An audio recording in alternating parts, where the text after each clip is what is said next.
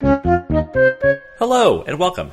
My name is John August. My name is Craig Mason. And this is episode 92 of Scriptnotes, a podcast about screenwriting and things that are interesting to screenwriters. Now, Craig, way back in episode 73, we did a special episode where we talked about nothing except for Raiders of the Lost Ark. Perhaps our finest episode. That was a great episode. It was a very, very fun time. And so we've been looking for another film that could get that same kind of treatment. And today we have found that movie, I believe. Well, we have. And today we're going to be talking about a film that not only was a big hit, but also changed the business, brought a slumbering business back to life. And that movie is The Little Mermaid. Yes, Disney's 1989 film. Written and directed by Ron Clements and John Musker, with songs, important songs, by Alan Menken and Howard Ashman. Correct. So a couple of reasons why I thought this was a good movie for us to be talking about. What you said in terms of it changing the industry, I think is really crucial and important. This was the first of the modern Disney films, the first of the musical films that really succeeded. And if we didn't have The Little Mermaid, we wouldn't have Beauty and the Beast, Aladdin, Lion King, Pocahontas, Mulan. We wouldn't have Brave. This sort of set the template for this idea of the follow your protagonist in a musical adventure. That's right. And so, also, you wouldn't have Pixar either, frankly, because a lot of those guys came out. Joe Ranft, for instance, worked on this movie. And I would argue that Pixar, with Toy Story, changed the game again. Correct. I mean, if you look at the 1995's Toy Story, that was one of the first huge successes that wasn't a musical, that wasn't sort of following this template. But this was a template that was very important, and I think it still is a very clear template. And what's useful about The Little Mermaid is the template is really clear. I think a lot of times when we talk about certain ideas in screenwriting, like the hero's quest, want versus need, two worlds, irrevocable choices, we're trying to look at those in complicated live-action movies where things are sort of buried underneath and you have to argue about, like, is that point or that point? Because The Little Mermaid's really simple, it's actually very easy to see what those points are, and I think it's going to be good to be able to talk through and really see very clearly what those notes are. Yes, and as we talk through this movie today, let's also note how it is old-fashioned. And Toy Story has the Toy Story, the Pixar model that was established in Toy Story, has essentially subsumed this one. It's a very different kind of story than the modern, what we call modern animated movies, that is to say, post-Pixar. Yeah. And the other reason why I thought this was a good movie for us to pick is that it's an adaptation. So The Little Mermaid is an adaptation of the Hans Christian Andersen story, The Little Mermaid, from 1837. And I wasn't familiar with what the original story was, so I looked it up on Wikipedia. It's horrifying. I actually was familiar with it. It's Hans Christian Andersen, in and of himself, he was beloved, and yet for whatever reason, why he was beloved, he's a great writer. His stories are horrifying. They are terrible, terrible stories. They're scary. For instance, The Little Red Shoes is a girl who puts on red shoes because she wants to dance well, and she keeps dancing because the shoes won't let her stop, and she dances herself to death. Yeah. The matchstick girl who sells matchsticks and is freezing outside looking into a window at a happy family, and she begins lighting matches to keep herself warm, and she just ends up freezing to death in the cold, surrounded by burnt-out matches. And, of course, then you have The Little Mermaid, a story that is perhaps his most frightening, horrifying, unrelentingly bleak tale. And I don't know, do you want to tell the story? Yeah, I do. So actually, I looked up on Wikipedia. I'm going to do a shortened summary of the Wikipedia story because I was actually surprised how closely a lot of it does mirror our film in terms of actual plot. So if you actually look at the some plot, of it, yes, some of it. If you look at the plot synopsis versus plot synopsis, like, oh, those are really similar. Sure. And then it's all the ways that they're different, which I think is important for us to be discussing here today. So bear with me while I sort of read the Wikipedia summary of Hans Christian Andersen's version of The Little Mermaid. So the Little Mermaid dwells in an underground kingdom with her father, the Sea King or Mer King, her grandmother, and her 5 sisters. Her 5 sisters are each born 1 year apart. When a mermaid turns 15, she is permitted to swim to the surface to watch the world above. And when the sisters become old enough, each of them visits the upper world every year. As each of them returns, the Little Mermaid listens longingly to their various descriptions of the surface and of human beings. When the Little Mermaid's turn comes, she rises up to the surface, sees a ship with a handsome prince, and falls in love with him from a distance. A great storm hits, and the Little Mermaid saves the prince from nearly drowning. She delivers him unconscious to the shore near a temple. Here she waits until a young girl from the temple finds him. The prince never sees the Little Mermaid. The Little Mermaid asks her grandmother if humans can live forever if they breathe underwater. The grandmother explains that humans have a much shorter lifespan than merfolk's 300 years, but that when mermaids die, they turn to sea foam and cease to exist, while humans have an eternal soul that lives on in heaven. Sea foam. Sea foam. They turn into sea foam and they cease to exist. The Little Mermaid, longing for the prince and an eternal soul, eventually visits the sea witch, who sells her a potion that gives her legs in exchange for her tongue. The Little Mermaid has the most enchanting voice in the world. The sea witch warns, however, that once she becomes human, she will never be able to return to the sea. She will only obtain a soul if she finds true love's kiss and the prince loves her and marries her, for then part of his soul will flow into her. Otherwise, at dawn, on the first day after he marries another woman, the Little Mermaid will die broken-hearted and disintegrate into sea foam. Mm-hmm. The Little Mermaid drinks the potion and meets the prince, who is mesmerized by her beauty and grace, even though she is mute. The prince's father orders his son to marry the neighboring king's daughter. The prince tells the Little Mermaid he will not because he does not love the princess. He goes on to say he can only love the young woman from the temple, who he believes rescued him. It turns out the princess, though he's supposed to marry, is actually the temple girl who had been sent to the temple to be educated. Uh-huh. So the prince loves her, and the wedding is announced. Now, hold on a second. Before you finish this story, Yeah. I think everybody at home surely is thinking, well, that wedding is going to be interrupted because the Little Mermaid is going to end up marrying the prince, right? Absolutely, because it's a fairy tale. It's going to have a fairy happy tale's ending. going to have a happy ending. The prince and the princess marry, and the Little Mermaid's heart breaks. Wait, what? She despairs, thinking of the death that awaits her. But before dawn, her sisters bring her a knife that the sea witch has given them in exchange for their long hair. So the sisters sold their long hair for this knife. Okay. If the Little Mermaid slays the prince with the knife and lets his blood drip on her feet, she will become a mermaid again. All her suffering will end, and she will live out her full life. Okay, now hold on. Before you go any further, surely what's going to happen is she's going to think about killing him and then decide not to. And because she does that super nice thing, the prince realizes that and ends up marrying her, right? Let's keep reading. Okay. However, the Little Mermaid cannot bring herself to kill the sleeping prince lying with his bride, and she throws herself into the sea as dawn breaks. Wait, what? Her body dissolves into foam. Wait, what? But instead of ceasing to exist, she feels the sun. She is turned into a spirit, like a daughter of the air. The other daughters tell her she has become like them because she strove with all her heart to obtain an immortal soul. She will earn her own soul by doing good deeds and will eventually rise up to the kingdom of God. Now, note that this is actually a rewrite by Hans Christian Andersen. That was not the original ending he first penned. It was actually bleaker than that. So I believe the original ending was such that she turns into sea foam. Period. The end. Yep. But wait, I think you left out something. Was there Wikipedia not... might have left out something. Okay. I read what I had. I had a memory that when she becomes human, her legs are... Oh, I did summarize that out. So summarize for us because well, it was so gruesome I couldn't even read it. As I recall, the sea witches, you can have legs and you'll be a really good dancer. So that's how you're going to attract him, not because you can't speak, but you can dance.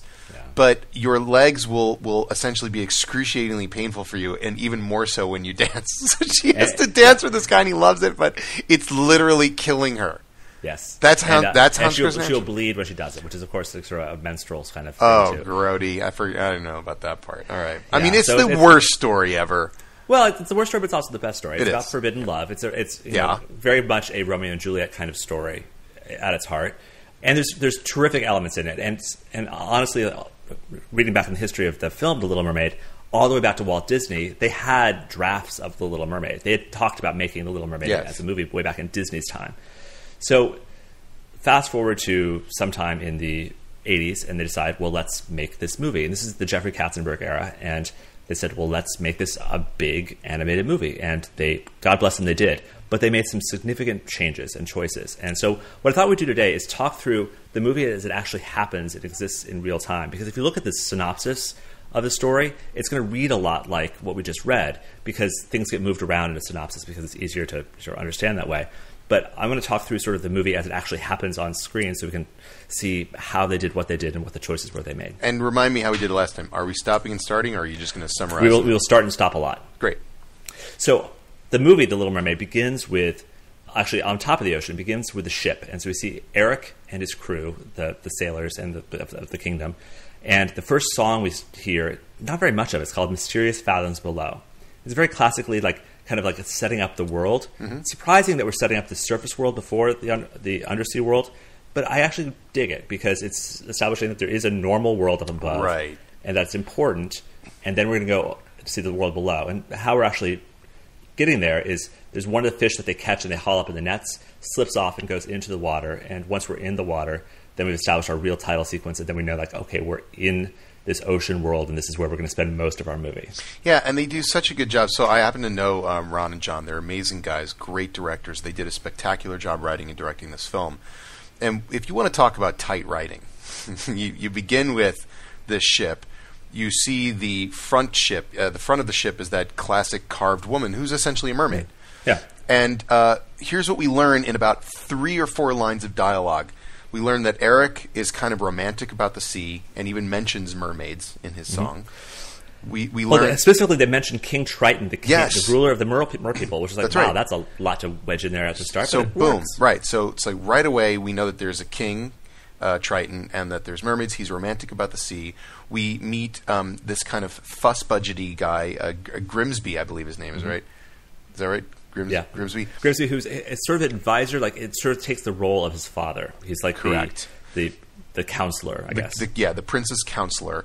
And we learn that he is, unlike our hero, he's puking because he's seasick, and he doesn't believe in any of this nonsense about the ocean. But the crew member says, no, it's true. King Triton is real, and mermaids are real.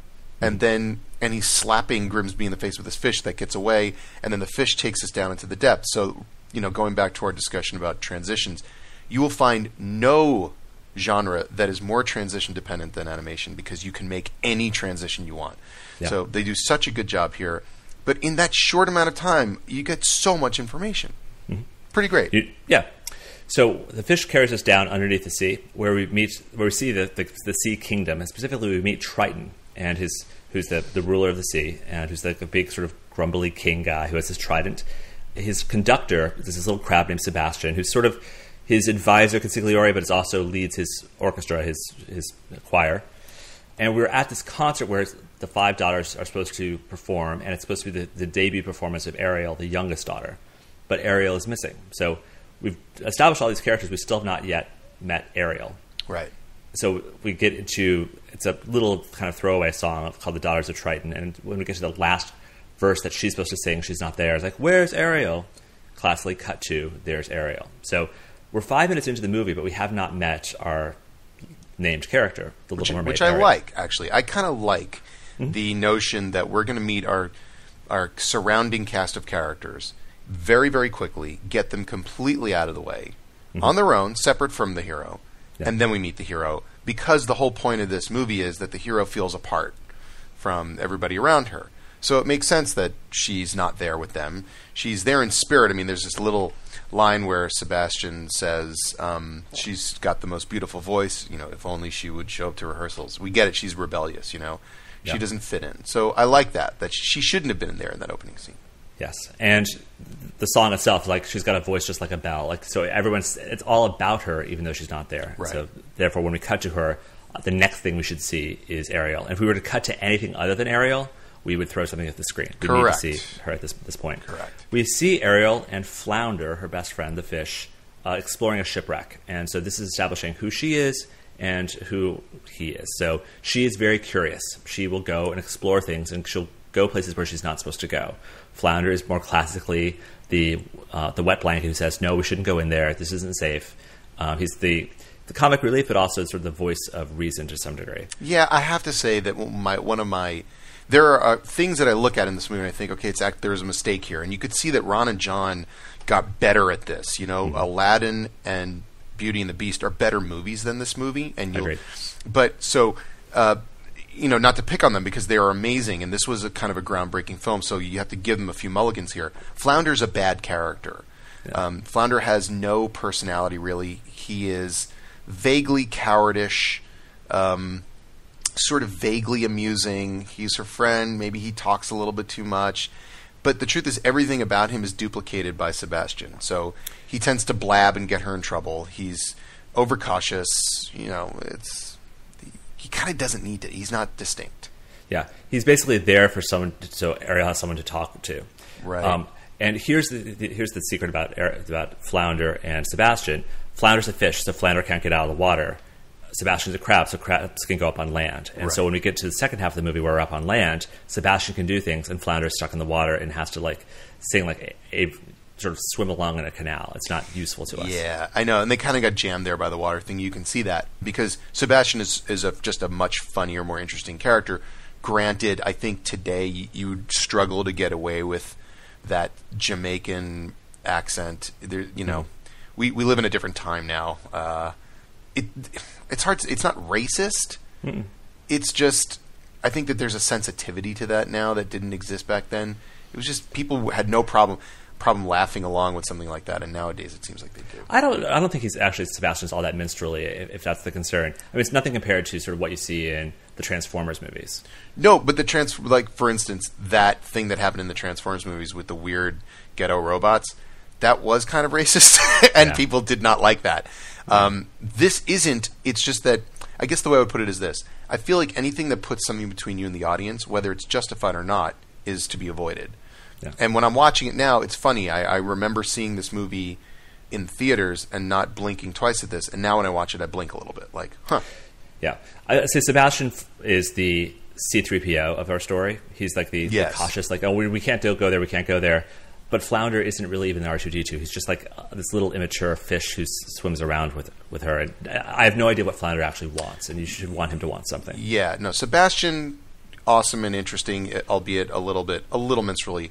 Flounder, kind of a zero. But that leads us to... Well, let's talk about sort of what happens in the shipwreck. So in the shipwreck, they find some things. And you see that she's always trying to pick up stuff and explore and gather stuff. And she finds a fork and a pipe, and she doesn't know what they are. And she sort of misassumes what they are.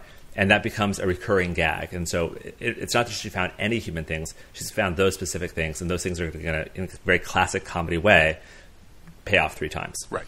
So inside that ship, there's also a shark attack. We see that there's danger in the world. She outswims it. It's not an amazing sequence, but it establishes that there is some action and danger in the world. It's actually a bad sequence because it is establishing danger that is irrelevant.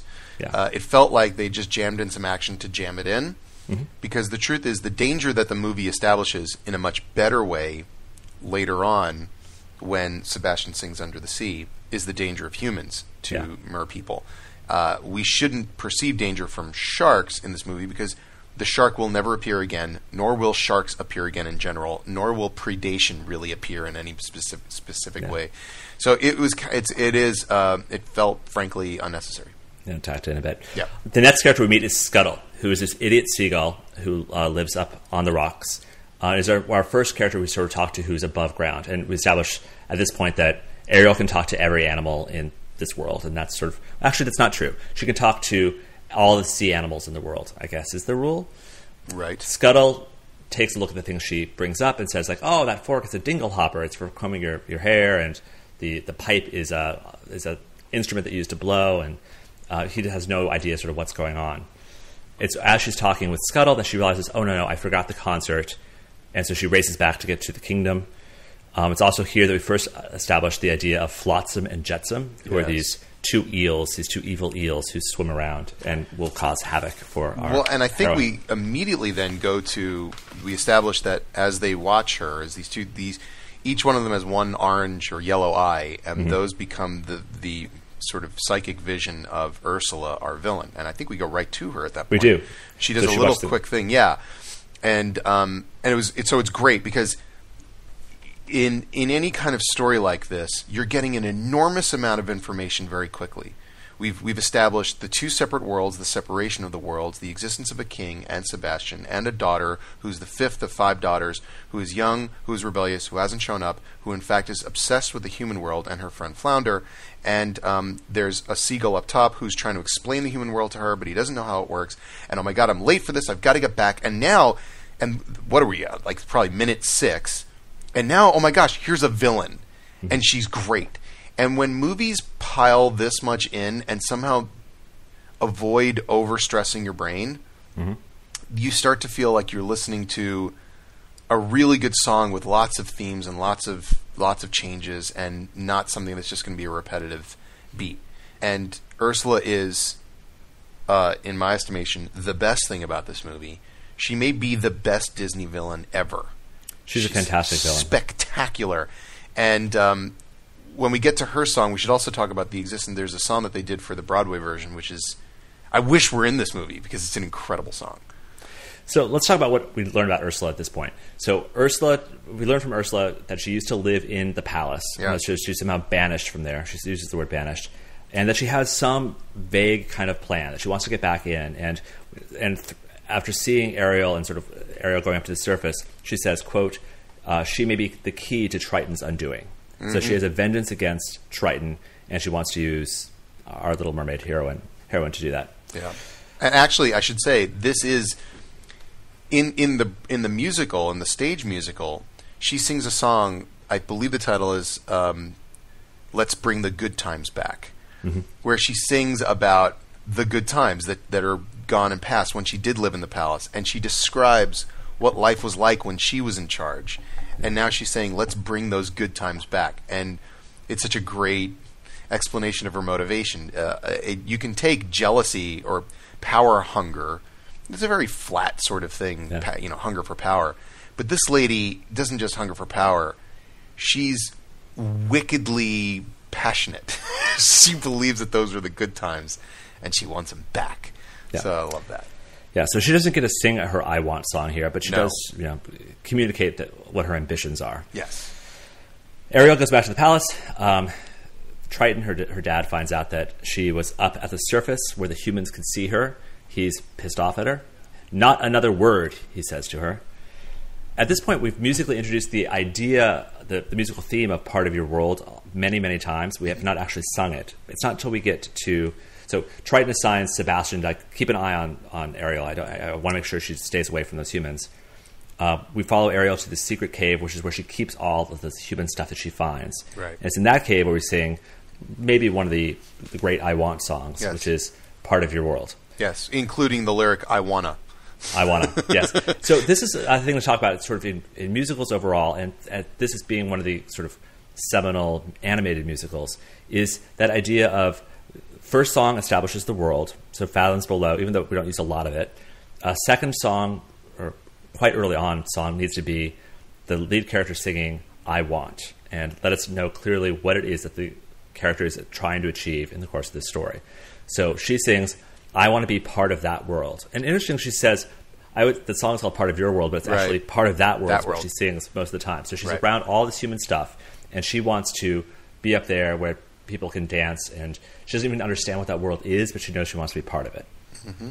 Yeah, she does. And it is, first of all, let's hang our heads for the late, great Howard Ashman, who was simply the best at this. I don't think we'll ever see anyone come close to his ability to not only lyrically be clever, but also lyrically to express things like these simple desires in a way that was so fresh and captivating and honest. Yeah. Her passion here is the passion of an innocent person, which is the best kind of passion. Mm-hmm. So we find her ignorance adorable.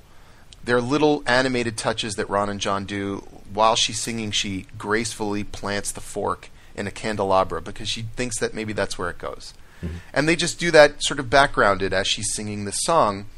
But there's a yearning to it that is gorgeous, because it's not, I want something that I suppose I can have with effort. It's, I want something I can't have at all. I'm a fish.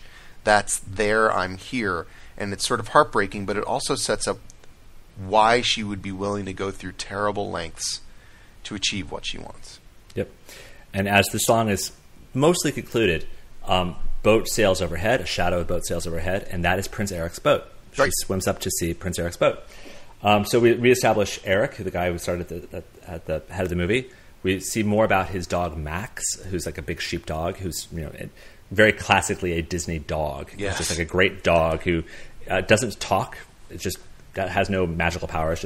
It's a great dog. No. Who starts to sniff out that there's a mermaid there, but of course can't say anything. No, it's like a classic Disney dog that barks happily and licks the faces of people with good intentions and growls at people with bad intentions. It's just perfect.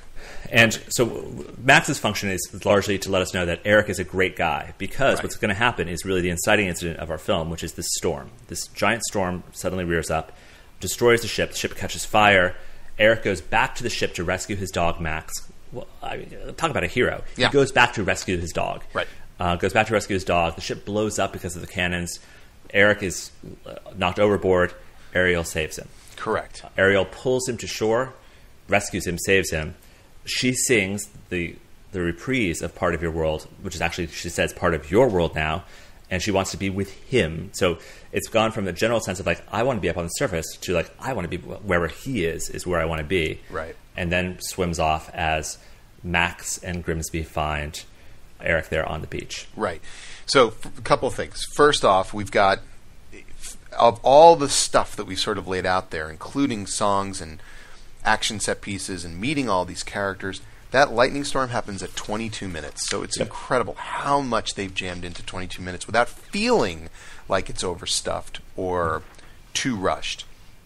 When she's looking at him on the boat, the movie changes permanently to a romance. Yeah. So for the first 22 minutes, it really is a story about a young woman who is struggling with her father's inability to let her kind of wander off and experience life the way she wants to experience it. In that regard, it's very similar to Finding Nemo. Mm-hmm. We can see parallels between this movie and Finding Nemo. Obviously, they both take place under the water, and they are both about parents struggling with children who want to be free. Mm-hmm. Those parallels end pretty quickly right here on the 22nd minute when she just gets all googly-eyed for Eric. This is where, and this is one of the lines in the sand where we can look at the Pixar era and this early Disney era, the early Disney era. This is, you and I were already grown men. but these Disney movies of the revitalization of the Disney era that started with Little Mermaid was a fairy tale princess and prince oriented romantic era. Mm-hmm. And so the stories are both buoyed and dragged down by the emphasis on straight ahead googly-eyed romance. Yeah. It's love at first sight, which is a very simple, frankly not true thing. And also the story then takes on a very adolescent nature. It is very much about a young woman who just wants to get a guy and has to figure out how to do it. This is not a particularly feminist movie. We'll see that as we go along. But anyway, this is the big change. I'll say one other thing. When he washes up on shore and she's cradling him and he's kind of passed out, it is a very iconic representation of an adolescent fantasy. Mm-hmm. It is the fantasy of being found and being taken care of by a woman. It is the fantasy of finding and taking care of a helpless man. There's something about that kind of patient nurse thing that is very ingrained in us in a sort of Jungian way. And also, I have to say, one of the great comic takes in film history is when she's holding him like this, and you cut to Sebastian, and his jaw drops and hits the rock with a clang. It is just a great example of how funny animation can be. And now it seems a little, just a little corny, I suppose, but in its time, it was spectacular. I mean, I remember the audience losing their minds. Yeah. Now, it's important to note that this inciting incident, it changed the course of the story. It's like that Passover principle of like why today is like no other day. Right. That everything is different. But it's unlike Finding Nemo where like Nemo gets like pulled off and gets pulled away from his situation.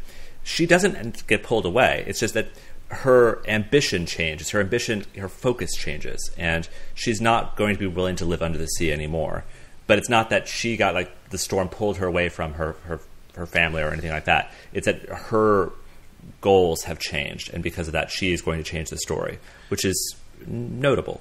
So if we had introduced the story if we'd established the romance from the very start, like if she had seen Prince Eric on page 5, this would be a different thing, because it would have been about just her wanting to be with this cute boy.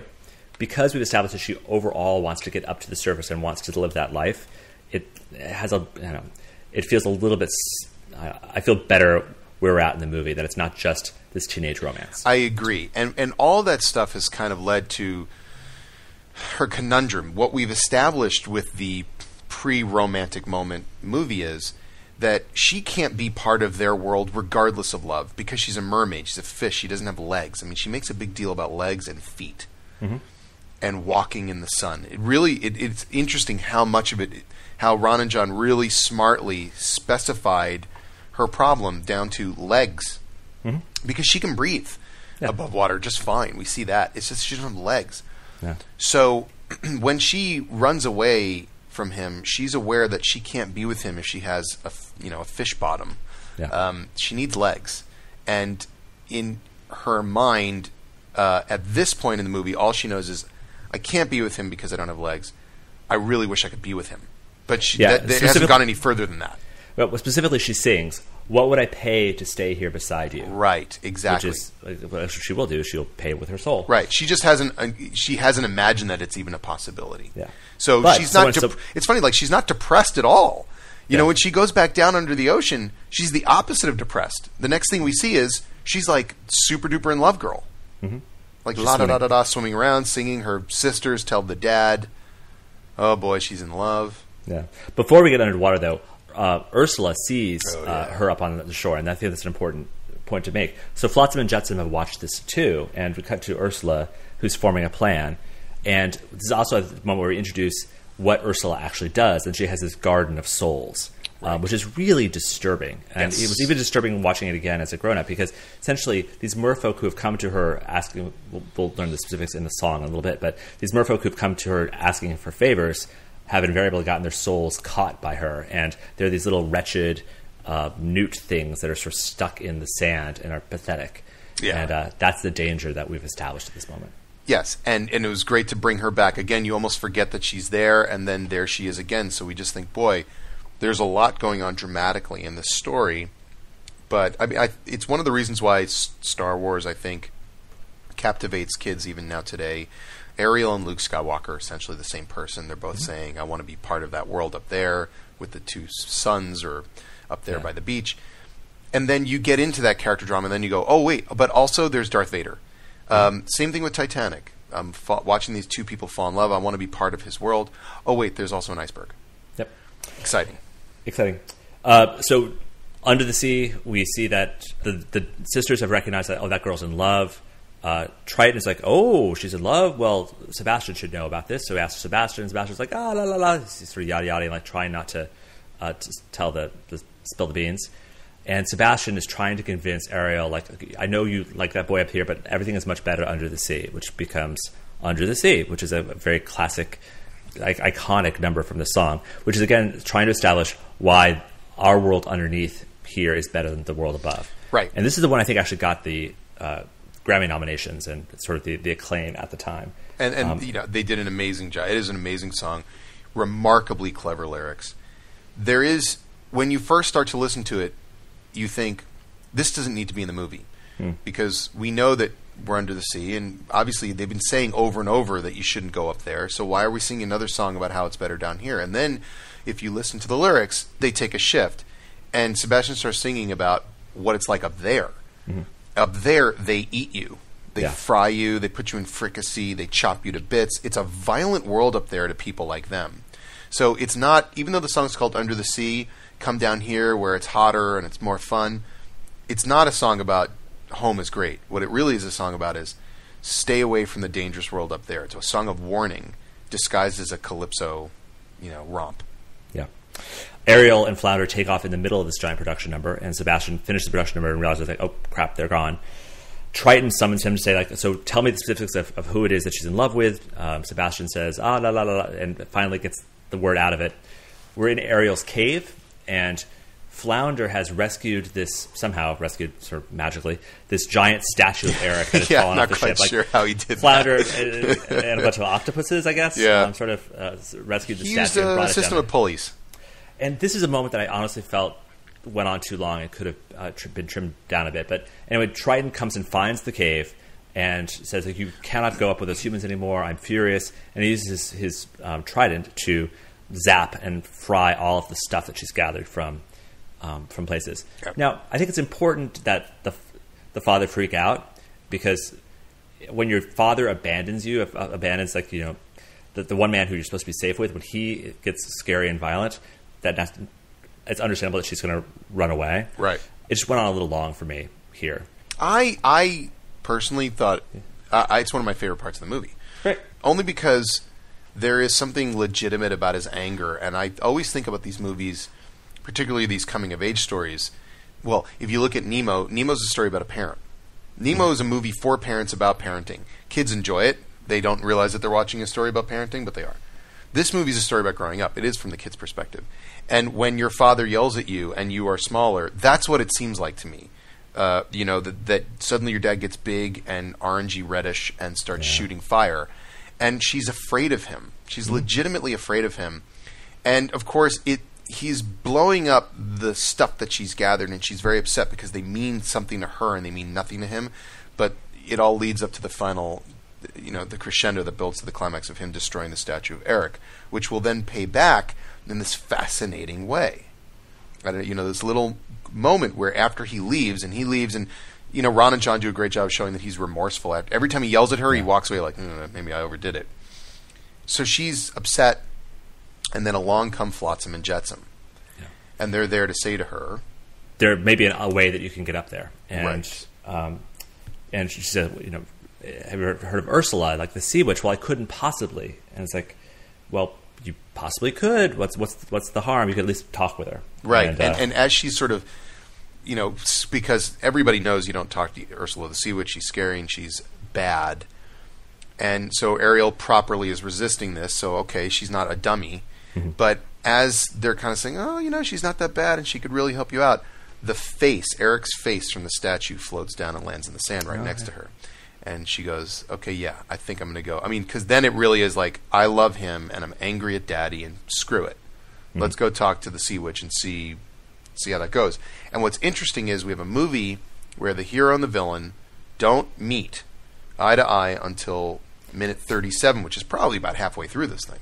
Yeah, it is. And so I would say overall, as I was keeping track of time in this, it's like, ooh, things are happening a little bit later than I would have expected them to happen. Mm-hmm. I don't necessarily know that I wanted to rush through anything faster than this. That's right. What is strange, though, is like in a movie that is actually pretty short because it's an animated movie, it's a very, very long first act. This movie is essentially like a first act and a second act. It is musical structure, no question. Yeah. No question. It's a musical structure movie. It's a 2-act movie. You can see where the curtain comes down for intermission. We're about to get there. Yeah. So Ariel goes to see the sea witch, Ursula. This is where we have Poor Unfortunate Souls, which is a song that Ursula sings that explains sort of what she does, which is that people will come to her with problems. This one wants to be thinner. This one wants to get the girl. Do I help them? Yes, indeed. And of course, sometimes they can't pay the price, and therefore they become these wretched soul garden that she has. Right. But this won't happen to Ariel because it won't. And so this is where Ursula sets up the rules that in exchange for her voice, she will have legs and she can go up to the surface. And she has 3 days in which to get true love's kiss from the prince. And if she can do that, then she's fine. If not, then, well, she's risking her soul. That's exactly right. So first let's talk about the song. Amazing. Yeah. I mean, it's so campy and wonderful. And this is,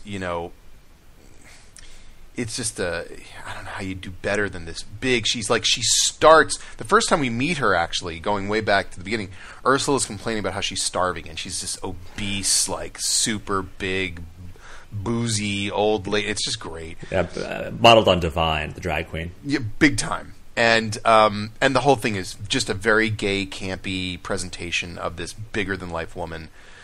And the song title itself is spectacular. Poor Unfortunate Souls. You come to me and I help you because you're poor, unfortunate souls. But what ends up happening to all of you? You all end up basically getting hoisted by your own petard. I get you, and now you are my poor, unfortunate souls, and I literally have your souls now, and they are poor and unfortunate. It's a great little double entendre. The song itself is kind of a masterpiece of seduction. Mm-hmm. This old woman, here's this young girl who is uncertain about her sexuality. She's met a boy for the first time, but he's not a fish boy, he's a human boy, and I don't know what to do, and my daddy's angry at me. It's a classic sort of stuff. And what does Ursula do? She slithers out of her big shell. Mm. She immediately puts on some makeup. She's a woman. You know what I mean? As she sings a song, she's very enticing, like, baby, this is how it is to be a woman. These are the things we do. I understand that this is love and the things we do for love, but you'll get your man. She has this big thing. And then when she tells Ariel she has to take her voice, she's like, well, then how am I going to get a man without a voice? And she says, oh, you use your, that pretty face, body language. I mean, this big, it's all about, it's just all about sort of the bad mommy. And it's about kind of taking advantage of this youthful girl, and so it's a perfect little presentation of how to be a villain and how to be a seductive villain. And it's so important that you be a seductive villain here so that we believe that Ariel is doing this because she's been convinced, you know? Well, the other important lesson here for screenwriting, though, is Ariel's making an irrevocable choice. I mean, what Ursula says is, life's full of tough choices, isn't it? And basically... She goes, in it. In it. Yeah. Either you do this or you don't get it at all. And if you do this, there's no going back. And so, you're going to lose your fins and you're going to swim to the surface, and that's it. And that's an important lesson to learn, because so often you'll see stories in which characters are allowed to take these little sort of half steps, and you always feel like they could go back home at any point. But no, Ariel's essentially burning down her house. Like she's changing her body permanently so she can go on to this next part of the story. And that's an important lesson to learn. Yes, and it is, and we'll come back to this sort of at the ending. It always reminds me of the end of Grease, where it turns out if you just put on the stretch pants and get a perm, you can get a guy. That appears the lesson of that movie. The lesson of this movie is legs definitely help you get a dude. But there's something for those of you who are sort of looking for lessons here on how to apply any of this stuff to your own writing. There's a little moment in this song that is a great example of how to both compress what you're doing and layer it and make it better and enhance it by doing that. We know that Ursula is a sea witch, and she's saying, I can whip up a potion to do this. She starts making the potion while she's convincing Ariel to still do it. She's making the potion while Ariel's saying, I'm not sure. So she is both convincing her and making the potion, which is very visual. And by making the potion almost like, this is happening, kiddo, get on board. It becomes a very smart confluence of lyric, seduction, character intention, and visuals. Agreed. It's a question of thinking about not then the character does this. It's like while the character is doing this. So if you have characters who are, most movies you're not going to have characters singing, but characters are going to be talking and doing other stuff. Well, don't have them stand there and talk to the person straight on. They can be doing the thing that they're talking about doing and present them with a choice of a finished choice rather than having to then stop and make the potion. Righto. So we're 43 minutes into the movie. Let's drop the curtain. It's time for Act 2. Ariel becomes a human, and that really is very much a classic act break. Yes. And what I had forgotten about the movie is that Ariel becomes human, and suddenly she cannot be underwater. And so it's only with the help of Flounder and Sebastian that she's able to get up to the surface in time so she doesn't drown, which I thought was just a lovely, nice choice. Correct. And for those of us who are into mermaids, and I am, she's hot. Ariel's hot. Okay, fine, whatever, she's 16, but she's not real, so I don't feel like I'm really being gross about it. Yeah. She was a hot mermaid, and she wears this little shell bra, but then, her butt, she doesn't have to wear pants because she's got a fish bottom. Yeah. But when she gets out of the water, she's naked, and they do a really good job of cutting around her pelvis. Yeah. It's very frustrating, and then they eventually put clothes on. Yeah. So she gets up to the surface. Up at the surface, we see Eric. He's playing the melody of Part of Your World, I think. I believe he's actually doing da da da da da da da da da da. Oh, he's playing the same melody, the good version. Yeah. Which is derived from Part of Your World. Yeah. Yeah. Yeah. Sebastian, we're up at the surface. Sebastian's trying to convince Ariel to go back. Maybe your father can save this, stop this somehow. But finally, he agrees to help her. Right. This is again sort of Sebastian being C-3PO. Like, no, we shouldn't do this. We shouldn't do this. Okay, fine. Well, then I'm going to help you because you're helpless. Right. Max finds her. Max the dog finds her. We establish that she can't speak. That she's really pretty, but she can't speak. And therefore, she can't be the girl that he remembered, because the girl he remembered who rescued him had this wonderful voice. Yes. So she's lovely and all, but she can't be that girl. Right. We dress her in some sailcloth, and we send her off to the palace. She takes a bubble bath. We have dinner with Eric and the advisor, Grimsby. Right. We repay off the fork and the pipe. Right. So she tries to use the fork at dinner, and then she tries to use the pipe and doesn't know what it is. So she seems really kooky and wacky because she doesn't know what these things are. Yes. I would honestly say that my least favorite part of this movie is Ariel on the surface. No question. The fish out of water, because she comes off as very much the manic pixie dream girl. Yes. And she's not. This is a girl who worked really hard underneath the sea, and on the land she just doesn't sort of put the pieces together. We don't see her being smart on the land. Yeah, a bunch of things happen to really make this the saggiest part of the movie. there isn't. It's hard to trump. I've just turned you into a human. It's a big deal. We've taken away her voice. It is necessary for the story, but it also then naturally turns her character into kind of a silent movie goofball. Mm-hmm. And the fact that Eric takes her in and she has the wish fulfillment bubble bath, and the fancy dress gets put on, and she's at dinner with this guy she's in love with. It's getting very super rom-com-y. It's played for goofs, and then unfortunately we get the song Les Poissons. Now, I love Les Poissons. But it's just a song. It's just a song. Just a musical number. So this is the song in which Sebastian the cook is talking about all the fish that he's going to put into the stew, and he tries to kill Sebastian. And it's a payoff, I guess, of the idea of like how dangerous the world is up above that Sebastian has talked about before. It's not all that useful. It's not, because the truth is that danger for her is gone. She has legs now. So no one's going to cook her. Sebastian's there because he's watching her. The song Les Poissons is incredibly clever. I mean, really smart wordplay. But and the sequence is entirely for laughs, although it gets a little gory and creepy in it. But the biggest issue with it is it could just be lifted from the movie entirely, and the story wouldn't change. Nothing would change one bit. So that's But I guarantee you that it was one of the top rated songs and a crowd favorite, and that's why I'm keeping it. Yeah. But again, it's pointing out the fact that she doesn't have anything to do, and she's not actually trying to do anything. So we've established this rule that she has 3 days to do it, but we don't actually see. I mean, I'm not spoiling anything to the movie we're about to talk through. She doesn't do anything. She's not trying to do anything, and like it's a weird case where like you don't want her to try too hard because then it's not really true love. Yet at the same time, you want to see her sort of making more of an effort. Instead, everyone around her is trying to make an effort to make this happen. That's right. Including this next song, "Kiss the Girl," That's which right. is a better number.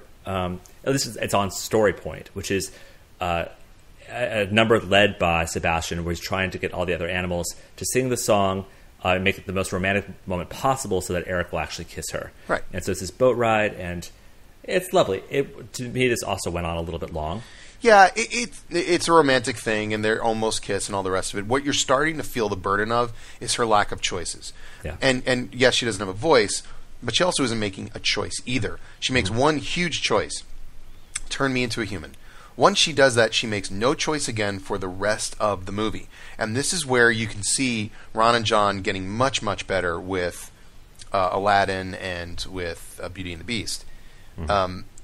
And Disney movies to follow as well, Pocahontas and so forth, and certainly the Pixar movies take it to another level. But in this, we are now firmly in Fairy Taleville, where we started with this really kind of self-directed, aspirational female character who is now curiously sort of, as she physically evolved, emotionally devolved into passive and moony-faced. Mm-hmm. She will not choose anything again. She will not learn anything for the rest of the movie.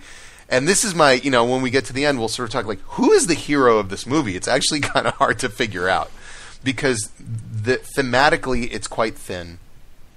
And in terms of choices, it becomes very, very thin. It becomes a very plot-oriented movie in the second act.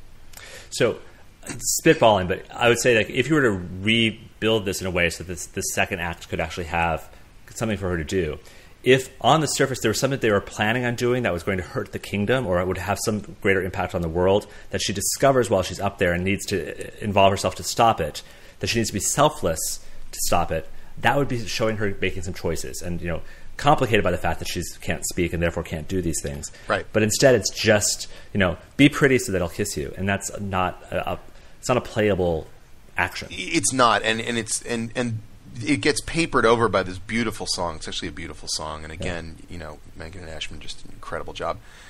Now that I think about it, it becomes evident, and I'm just sort of racing ahead here to the end, but it becomes evident that really King Triton is the protagonist of the movie.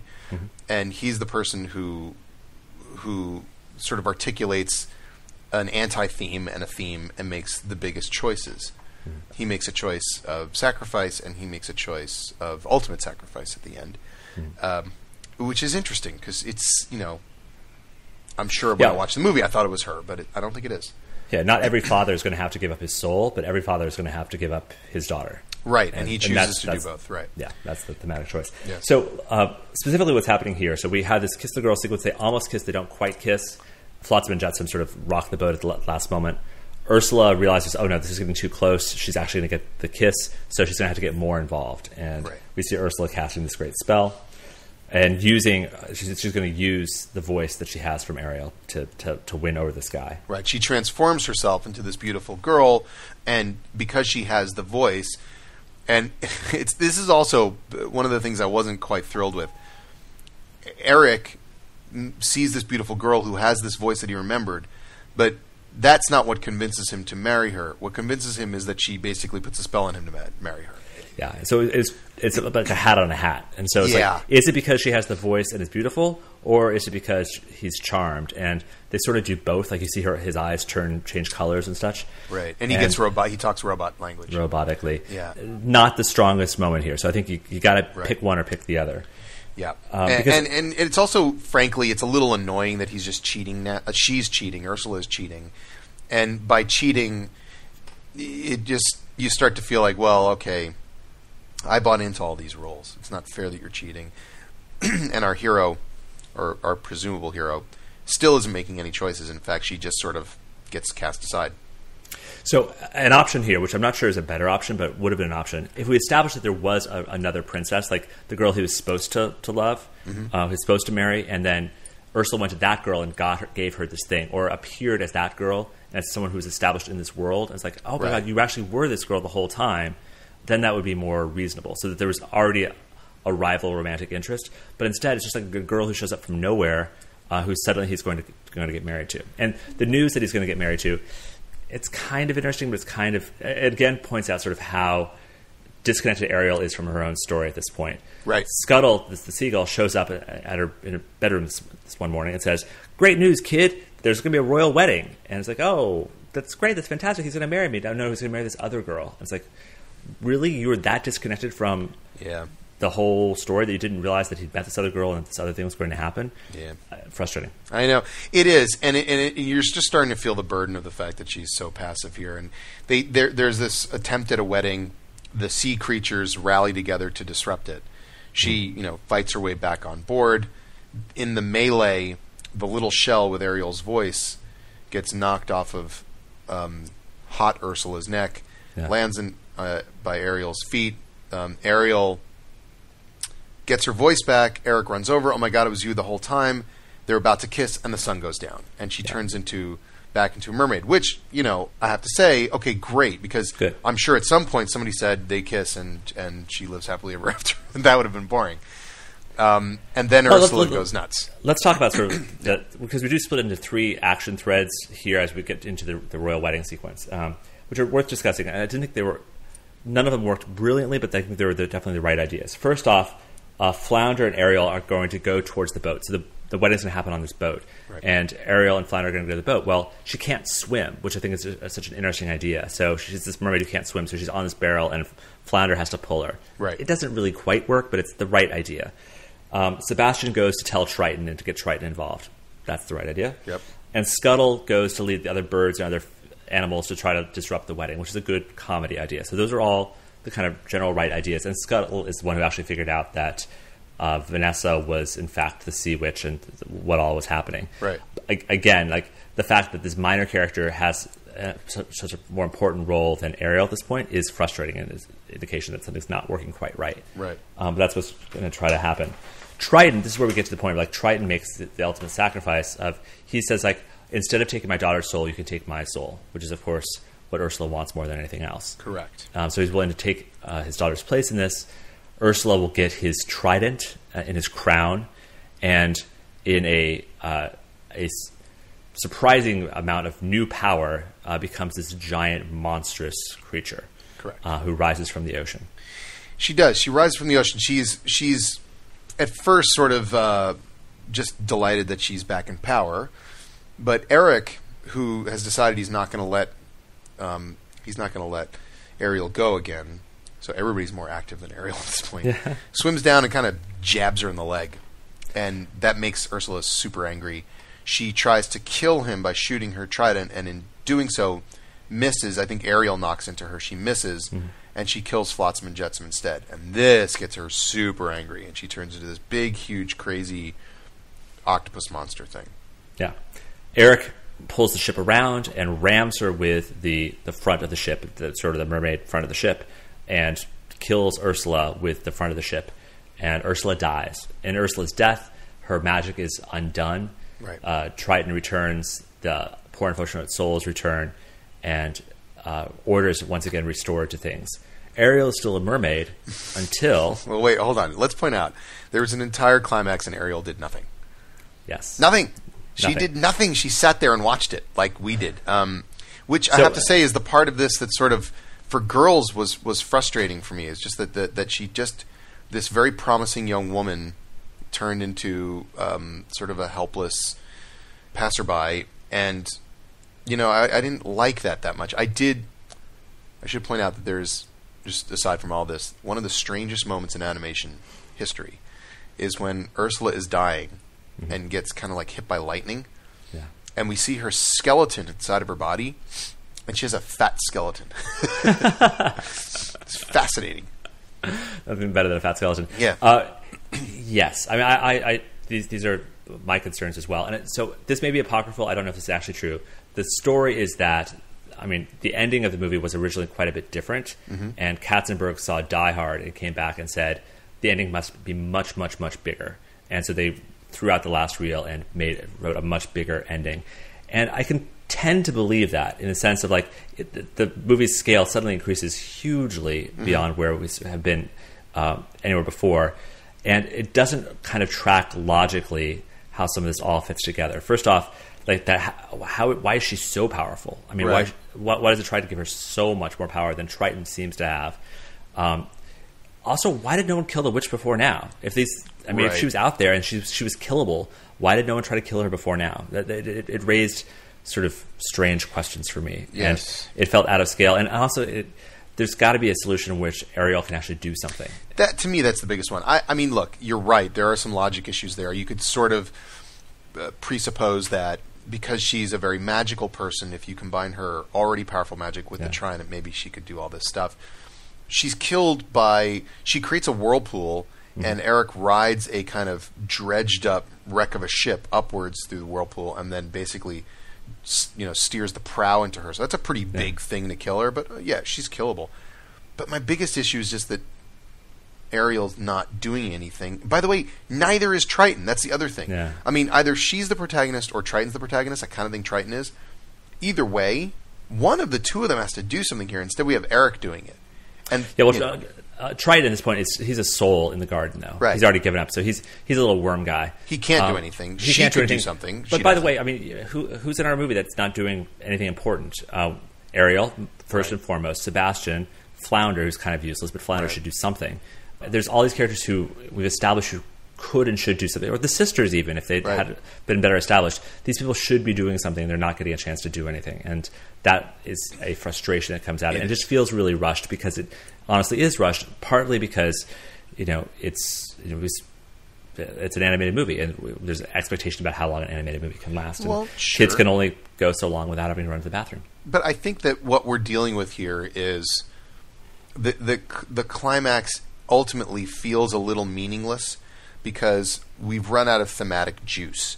When you look at the climax of Finding Nemo, Marlin sends Nemo into that big fishing net to get Dory out. And that is thematically valuable because he's tracked his son down after all this time. He wants nothing more than to have his son back and safe, and he's gotten him, and he now has to let him go again on purpose, into danger on purpose. And so that's such a pregnant act. There's so much value to that act.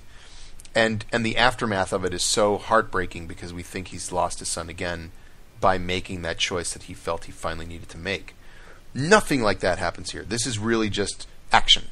It's just sort of action and noise because there is no thematic value to her. I mean, look, if you were to write a modern version of The Little Mermaid, I suspect it would be about a little mermaid who believes she needs to be human for some reason, only to realize, no, I must be a mermaid. I want to be a mermaid. I don't want to be a human at all. That's not this movie.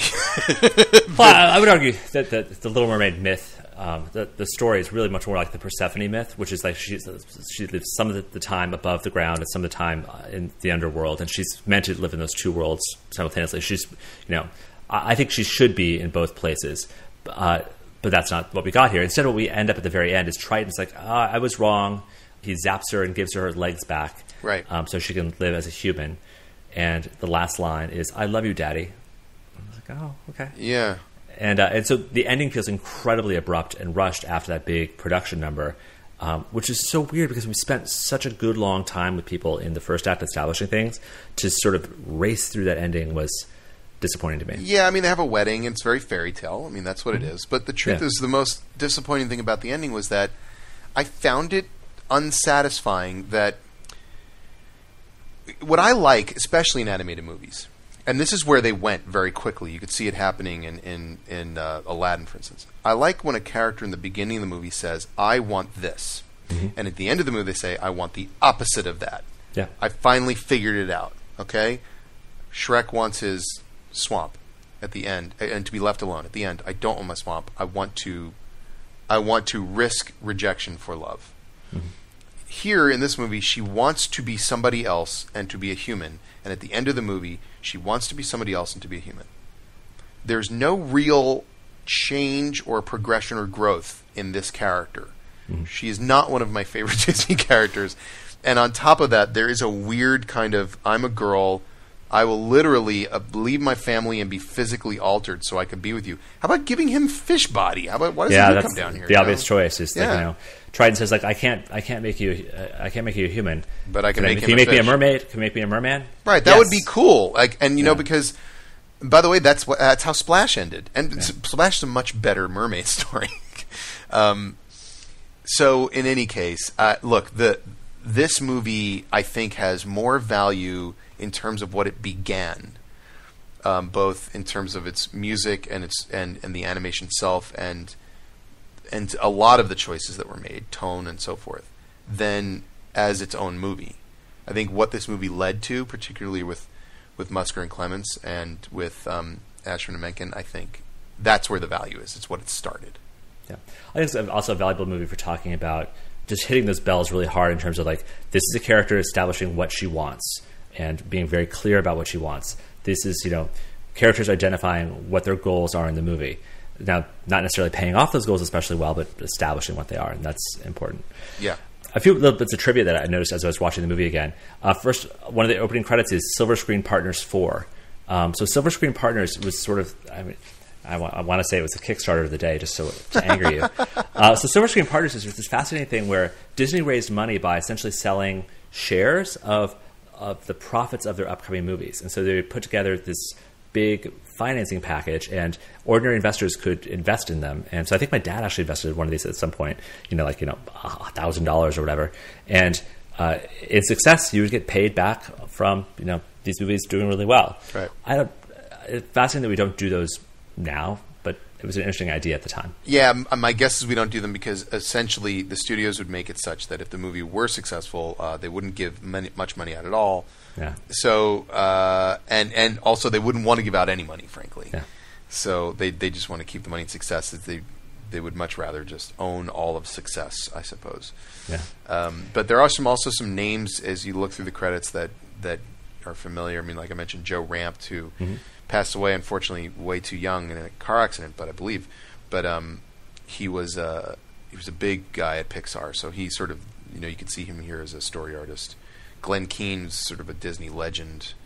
A lot of great guys. Interesting also to look at the casting of the movie, and frankly, I think this is a trend I wish we could recapture. The movie is not cast with celebrities. Yeah. It's cast with voice actors. The woman who sings the part of Ariel is also the voice of Ariel, which I think is great. That sort of started to drift away as well. And now we've sort of landed here, and I think this is also an area where it wasn't so much the early Disney movies, but I'm not sure what the first animated movie was that sort of exploded that. Maybe it was Aladdin when everybody went crazy for Robin Williams. Yeah. But now we're in an era where you have to have famous people doing your voices, or no one's going to go to it. Yeah, whether they're the right people or not. Right. It's a shame, but that's the world. Yep. Craig, thank you for talking about The Little Mermaid. Thank you. It was a great suggestion, and I'm glad. It was nice to talk about a movie that isn't perfect and isn't sort of, look, I think Raiders is a very special movie, and I love it. I actually think sometimes we can learn just as much from what movies don't do right for you and me. On the whole, even if we're giving Little Mermaid a little stick here, it is a really enjoyable film to watch. It was wildly successful for excellent reason. Some brilliant people involved. So for all the things that maybe weren't what we look at now and say in hindsight are correct, there was so much done that was great, and the spirit of it was so pure and nice. So overall, I remain a fan. I remain a huge fan too. Yep. Craig, thank you, and I will talk to you next week. Sounds good, John. All right, bye. Bye.